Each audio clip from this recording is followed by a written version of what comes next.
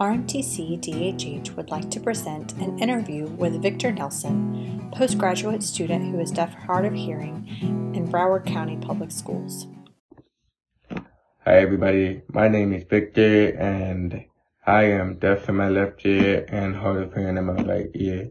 And I first found out when I was in kindergarten. I was about 6 or 7 years old. And so when I got to first grade, I got my first pair of hearing aids and I thought it was cool, I felt like a robot and everything. How did you do in middle school? When I got to middle school, it became very rough. It was, I used to get bullied and picked on a lot.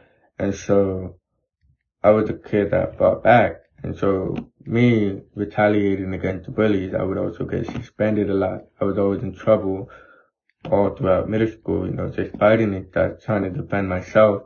And teachers, there wasn't much help, it would just always be Victor. That's how I would always just get in trouble just based off that. How did you overcome that struggle? When I got to high school, thanks to Miss Allyson, I was able to be placed in honor classes. She realized how smart I was, and I was also in an environment where I was able to strive and excel the way that I did, because the kids in those classes, they were more focused on getting their work done. And so just being in that environment, that's also what I did. I was focused on getting my work done. And if I needed notes, I got notes. If I needed something repeated, I was able to get that.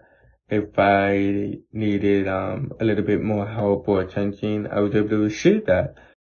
What advice would you give to teachers who are working with students who are DHH?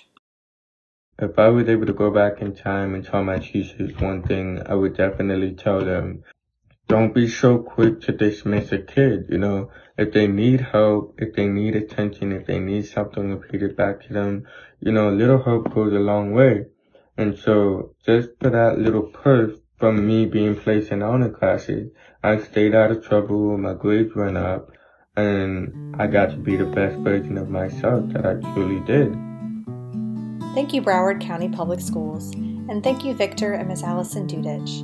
This video is copyrighted by RMTC-DHH, music written and performed by Samuel McIntyre.